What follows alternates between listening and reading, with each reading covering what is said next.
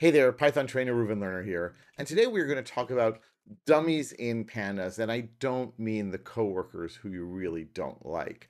What I mean is that sometimes we have a column with a bunch of different values, one column that we would call a categorical column.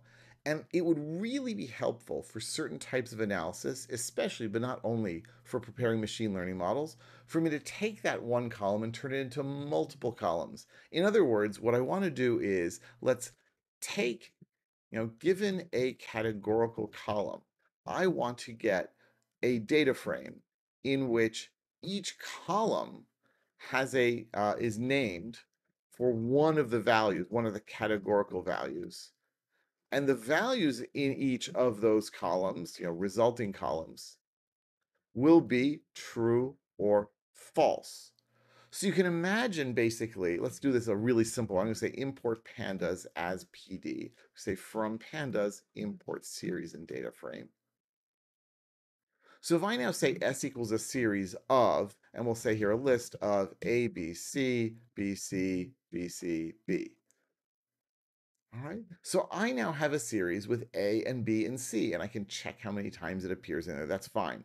But what I really want to do is I want a data frame whose columns are A, B, and C, where I can find out, with true false values, whether for a given index we had a value of A, B, or C.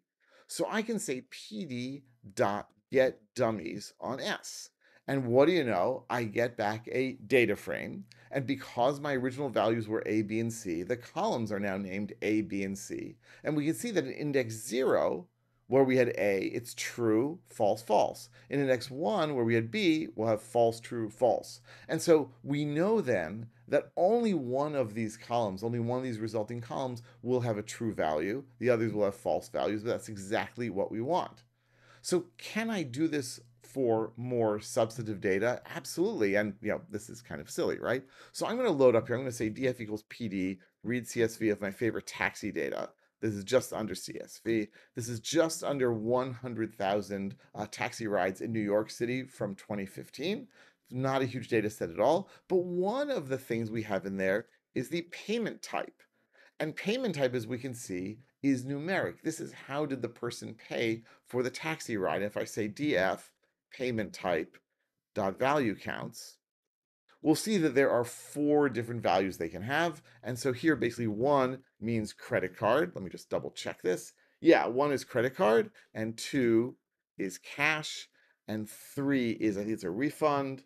No charge, sorry, no charge. And then 4 is a refund. So we can get a sense of how many people used credit cards versus cash versus were not charged at all. I'd like to be in that group, right? Or got a refund. Great. So how can I take this column and turn it into a bunch of dummies?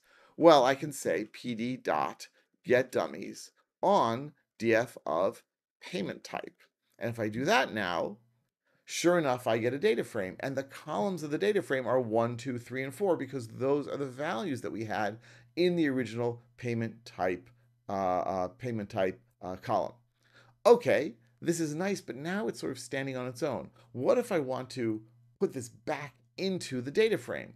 Well, that means that I have an original data frame df, and I want to combine it with this new df. To do that, we're going to use pd.concat. And pd.concat takes a list of data frames. So I'm going to say here df, comma, and then the data frame we get back from get dummies. So I'm now going to say I want you to combine the original data frame df, which contains, by the way, the payment type column, with also the data frame, the 4-column data frame we got back from get dummies. And I do this, and I get something that looks kind of strange. What's going on here? The first few columns, the first few rows, if we look at them, they have all the original data from the original df, but all the way at the end, if we look, we have nans for 1, 2, 3, and 4, our payment types. By contrast, we have nans everywhere else at the bottom here, except, look at this, where we have the payment types. This is because, by default, pd.concat tries to add them together on top of each other, but we actually want them to be joined horizontally. So I'm going to say here, axis equals rows. Oh, actually, that's exactly what I did before here. Yeah, sorry about that. I mean, axis equals columns. I knew that, right? There we go. And now we end up with the data frame that we wanted with the original df on the left. And if we scroll all the way to the right, we can see then, here we go, false, true, false, false, true, false, false, false, true, false, false, false, etc., etc., etc. So this is great. So I've now managed to take my original data frame, break one of the columns into a bunch of dummies, and then rejoin it together. I should note, by the way, that at no point here did I modify the original data frame. pd.concat returns a new data frame based on the inputs we gave it, in other words, df and the get dummies call. I could, of course, assign this back to df if I want to, but I'm not going to do that just yet. The thing is, these names, where do these names come from? Well, they come from the values. Maybe, just maybe, I want them to be a little better named.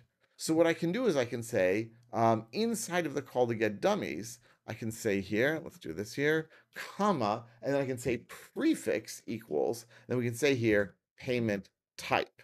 So if I say payment type, what it's going to do then is still give me 1, 2, 3, and 4, but let's see here. Oops, did not mean that. Comma, prefix. Maybe I put this. Oh yeah, I put this in the wrong place. Sorry about that. There we go. Oh, now it really doesn't like me. All right, let's see. I've got to get the get tummies. That's not exactly what I'm talking about. Get dummies. DF payment type prefix is that. There we go. So there's that. Oh, I see. I see. And then I need to give it the square brackets there, and then I need to give it there. There we go. Almost. All right, so we've got to do this, and then this, and then this. There we go. Okay. Always fun to play with parentheses, right, folks? In any event, what you see then is at the end here, I have now payment type 1, payment type 2, payment type 3, payment type 4. And that works really well. Notice also that it automatically put an underscore between my prefix here, payment type, and the original name. If you want to change that, you can actually put in here prefix character, prefix sep, and if I say like, I don't know, X, kind of a dumb thing to do, but I can do that, then it will do exactly what I said, payment type X1, payment type X2, and so on and so forth. I think the underscore is just fine. So this is great, but now I'm actually going to assign it there, but actually I'm going to assign it without the prefix. You'll see in a moment why. So let's get rid of the prefix sep and the prefix name. Okay, so we've got that, we've got that, we've got that. We now should be fine. No, oh, comma. There we go. So I'm going to assign this to df. Now our data frame includes all of the columns, both the original payment type column and 1, 2, 3, and 4. So what if I now want to do the opposite, right? What if I want now to take those 4 columns and I want to get back a single column? So how am I going to do that? Well, basically I can use pd from dummies. And pd from dummies, and I can say df of, say here 1, 2, 3, 4. And look at that. I get back a new series. Actually, I get back a new 1-column data frame. A data frame here in which each of the indexes matches the original data frame's index, but the values here are collected from all the things that I had before. So where 2 was true, I get 2. Where 1 was true, I get 1, and so on and so forth.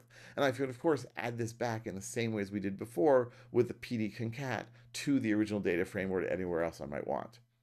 All right, I hope this was a good explanation and introduction to the world of dummies, at least dummies as it happens to be in Pandas, both in creating them and in getting them back, taking one series and turning that into a data frame of dummies, taking a data frame of dummies and getting back a single series. Let me know what you think, what questions and comments you have. Don't forget to like and subscribe, and I'll be back really soon with lots more about Python and Pandas.